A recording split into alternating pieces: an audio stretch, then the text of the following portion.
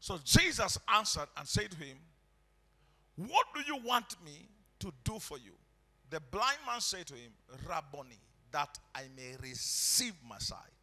So the next number is ask. And ask specifically. Don't beat about the bush. There are miracles you can receive and everything around you just open up.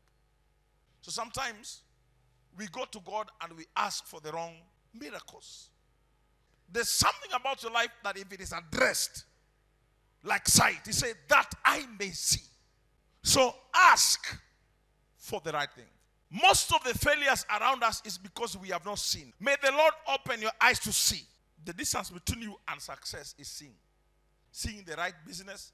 There's something around that you've really been battling. Lord, what do I do? What do I do? What do I do? What do I do? What do I do, Lord? What do I do? What do I do? Just ask God, flood my eyes with the light, that I may see what to do. Ephesians 1:18, that the eyes of my understanding be enlightened, that there may be light in my eyes, that my eyes may be flooded with light, so that I'm able to see. Glory be to God.